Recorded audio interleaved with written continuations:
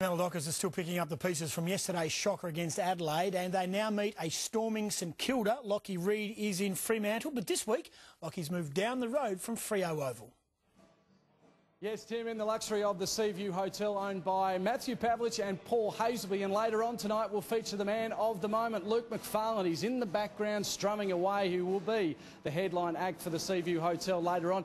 Paul Hasleby joins me now, and Hayes, he'd be smiling because he's off that rough conduct charge. Yeah, we're all pretty happy about it. We all know how much of a good player Luke McFarlane is, and especially coming up against the Saints, who have Riewoldt and Koschitzke up there. He's going to be very important. This was the incident from yesterday's game. Now, the match review panel had a serious look at it. McFarlane, they said, initially had eyes on the ball, and, well, it was a legitimate attempt to score. And as you said, he is a pretty fair player. He is very fair, and, you know, he's never been up before the tribunal before.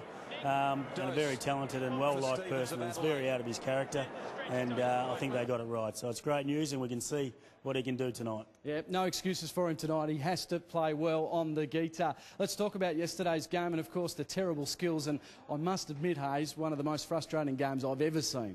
Yeah, it was frustrating. Both teams had pretty ordinary skills. It wasn't just us.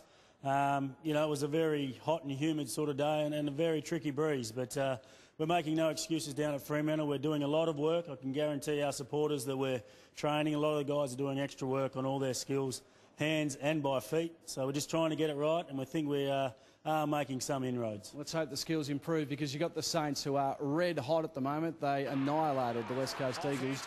Goddard, also Koschitzke and Riewoldt were pretty good. Yeah, premiership favourites at the moment. They're going really well, the Saints, but we're going to have our work cut out, but we're confident we can, you know, match them, and hopefully we can get our skills right and really convert those chances on goal. We're going to be a chance against this team. Let's talk about this young fella, Zach Clark. Played for East Perth today, and he has recommitted to the Fremantle Dockers, which is good news. Extended his contract by a year until 2011. Tell us a little bit about him. He's a bit of a basketball background, and how close is he to make his AFL debut? Yeah, he'd be pretty close. Very athletic sort of ruckman. Can also tap the ball, but also get the ball on the ground and use his handballs and stuff like that. So he's fitted in really well, and hopefully he's played well today, and in the coming weeks he'll get his chance. How many songs will Big Lukey pump out tonight? Oh, there'll be a big crowd down here, so he could be very busy, but we're looking forward to it.